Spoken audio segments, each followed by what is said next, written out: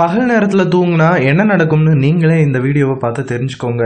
தூக்கம் உடல் சோர்வு போல மூளைக்கும் சோர்வு ஏற்படாமல் இருக்க கண்டிப்பாக தேவை. அது இரவு நேரத்தில் சரி. ஆனால் பகலில் தூங்கலாமா? தூங்குவதால் உடலுக்கு ஓய்வு கிடைத்து சோர்வு நீங்குது. சிலருக்கு படுத்தவுடன் தூக்கம் கண்களை தழுவும். இன்னும் சிலர் புரண்டு புரண்டு படுத்து தான் தூக்கத்தை வரவழைச்சு கொள்வாங்க.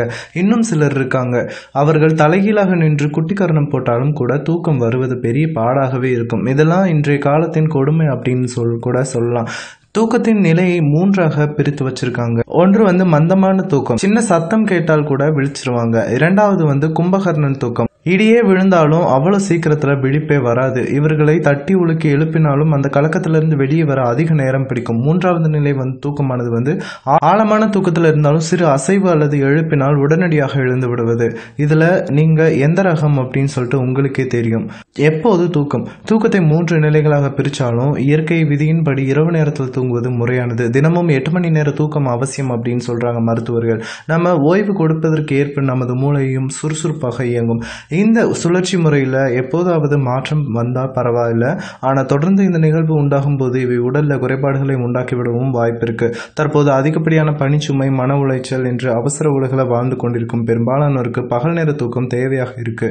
ஆனால் பகலில் தூங்குவது உடல் எடை அதிகரித்துவிடும் என்றும் மூளை மந்தமாக இருக்கும் என்றும் கூட பயமுறுத்துவதுண்டு.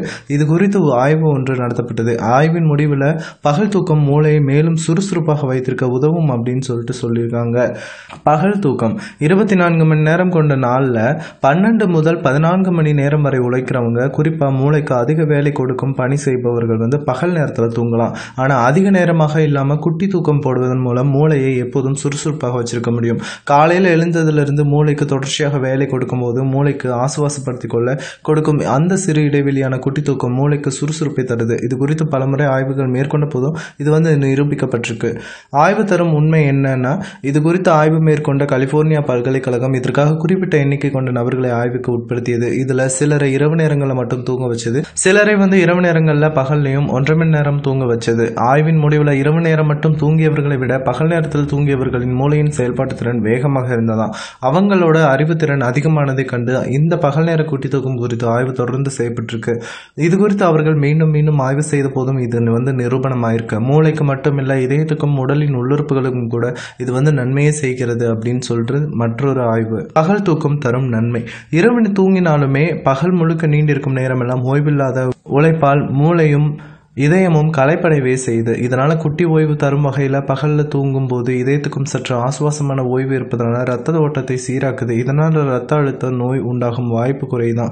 இதனால மாரடைப்பு பிரச்சனைகள் வராமல் தடுக்கப்படுதான்.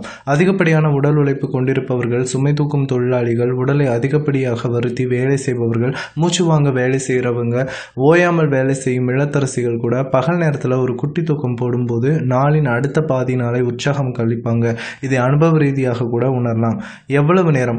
எல்லா ஆய்வுகளுமே பகல் நேரத்தில் தூக்கம் என்பது ஆரோக்கியமான நன்மைகளை மிகுதியாக கொண்டிருக்கிறது என்று சொல்லுது. ஆனால் இரவு தூக்கம் போல பகல் தூக்கம் அதிகப்படியானால் ஆரோக்கியத்துக்கு பதில் ஆபத்தான கோளாறுகளை தான் தரும் அப்படின்னு சொல்லிட்டு எச்சரிக்கிறாங்க. பகல் தூக்கம் என்பது குறைஞ்சது 15 நிமிடங்கள் தொடங்கி அதிகப்படியாக 40 நிமிடங்களுக்குள் முடிந்துடணும். பணியில் இருக்கிறவங்க கூட அப்படியே ஒரு 5 நிமிஷம் மேஜை மேலே கவிழ்ந்து குட்டி தூக்கம் போடலாம். அடுத்த 5 மணி நேரங்கள் அவங்க பணியை தொய்வின்றி செய்ய உதவும். ஆனால் இது 1 மணி நேரமாகி 2 மணி நேரமாகி இன்னும் நீடிக்க வேறு விதமான கோளாறுகளை கொண்டு வந்துவிடும். இதில் நீரிழிவும் ஒன்று. அதோடு உடல்ல சோம்பேறித்தனத்தையும் அதிகரிக்க செய்யும். பிறகு எப்போதுமே மந்தமாக இருக்கவே வாய்ப்பு இருக்கு. உரிய விதத்தில் பயன்படுத்தி கொண்டால், அளவோடு தூங்கி எழுந்தால் நலமோடு வாழலாம். வியூவர்ஸ், இந்த வீடியோ உங்களுக்கு பிடிச்சிருக்கும்னு நினைக்கிறேன். இந்த வீடியோ உங்களுக்கு பிடிச்சிருந்தால் லைக் பண்ணுங்க, ஷேர் பண்ணுங்க. இந்த வீடியோ பற்றின கமெண்ட்ஸ் ஏதாவது பண்ணணும் அப்படின்னா கீழே இருக்கிற கமெண்ட் பாக்ஸில் கமெண்ட் பண்ணுங்க.